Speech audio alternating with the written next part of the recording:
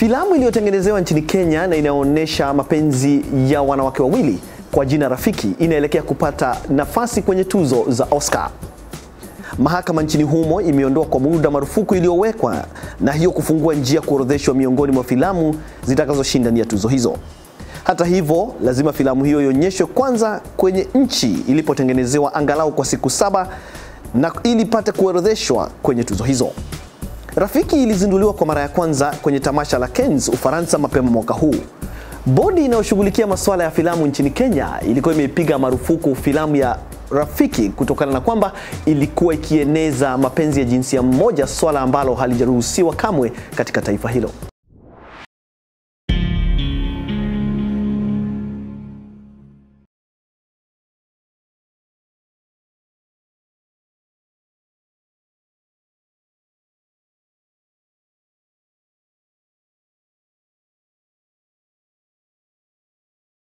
Mcheza filamu mashuhuri ambaye pia ni mwanatelevisheni, mchekeshaji Bill Cosby kutoka hapa Marekani hatimaye amehukumiwa kifungo cha miaka 3 hadi 10 kutokana na madai ya kuatilia dawa za kulevya wanawake na kuwadhulumu kingono.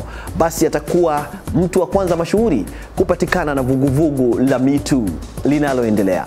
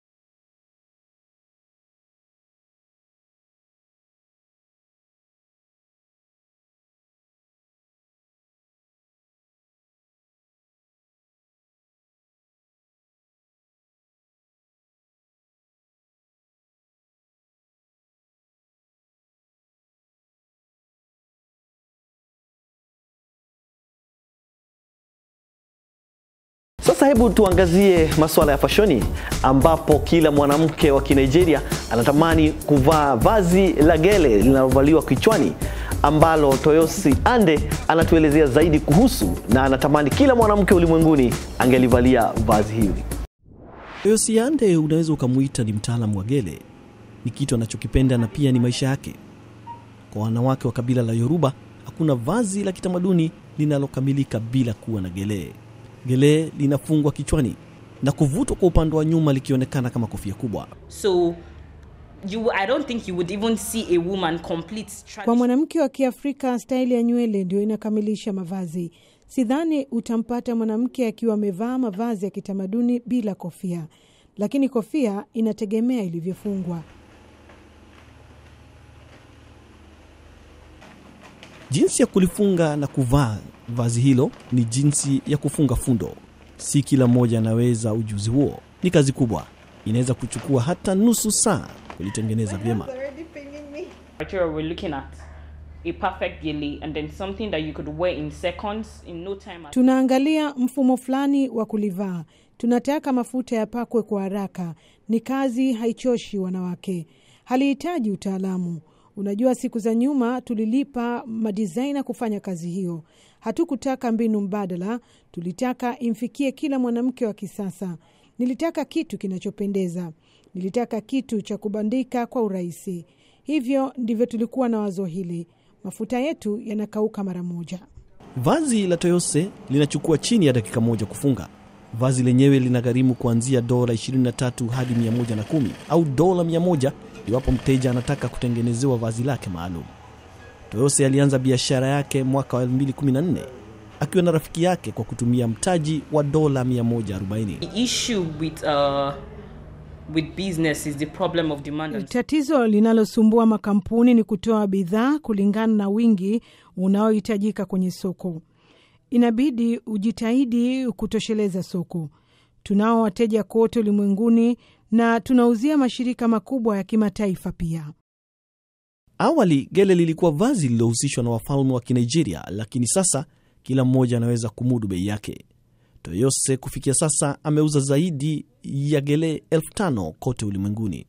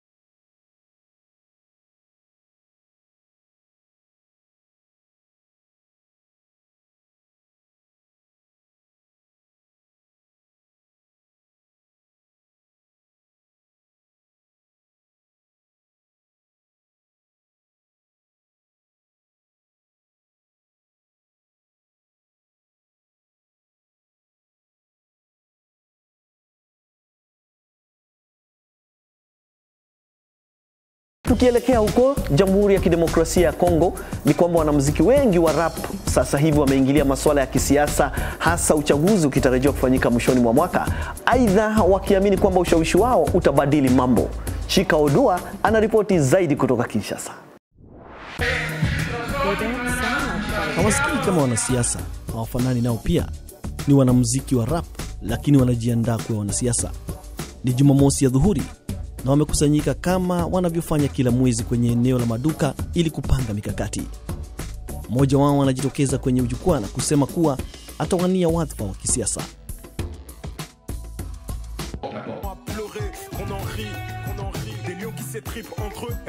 Huyo alikuwa Gele, ni maarufu sana katika kundi hilo. Yeye ndiye anaongeza akishawishi wanamuziki wenzake wa rap kujihusisha katika kutatua matatizo ya Kongo. Msisite kuwania nyadhifa za kisiasa. Kama nyadhifa za kitaifa ni ngumu kufikia, nendeni nyumba kwa nyumba kuomba msaada kwa ajili ya jamii zenu. Kwa miaka 20, Gele amekuza kipaji chake kwa muziki unaogusia masuala ya kijamii kama vile ufisadi, ukosefu wa ajira na maovu yanayotendwa katika jamii. Sasa ameamua kuwania ubunge kwenye bunge la taifa. Anasema kuwa anataka kuhakikisha mashabiki wake kuwa sio taaluma mpya anayoanzisha. Anasema ni kitu kilicho ndani yake.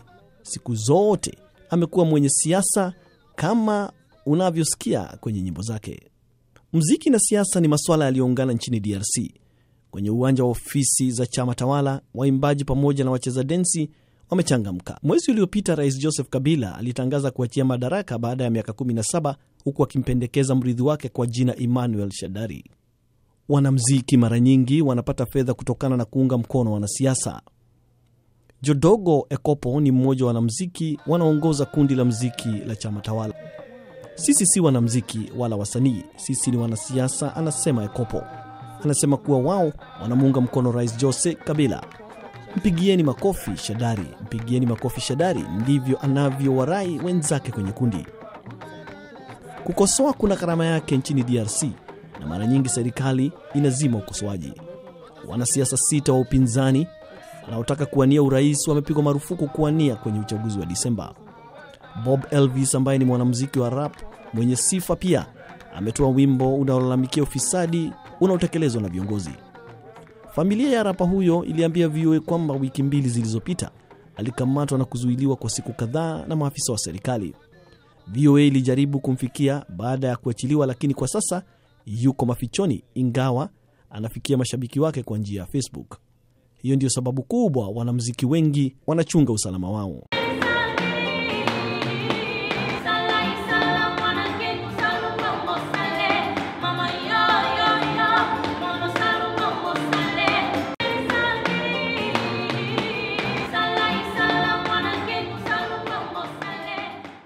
Rihanna Prescott pamoja na rafiki zake wa kimuziki hivi karibuni waliunda bendi kwa jina Star Music. Anasema siasa ni chafu sana na kwa hivyo anajizuia kuongea siasa kwenye muziki. Music should be fun. That's why we do it. That's why people like it. It's happy. Muziki unahitajika kuleta raha na ndio maana tunaufanya. Uzosala video ya mutakala. République démocratique. Mais pourquoi vous nous coupez la connexion? Kwa Legzo pamoja na rapa mwenzake wa DRC, muziki na siasa haviwezi kutenganishwa.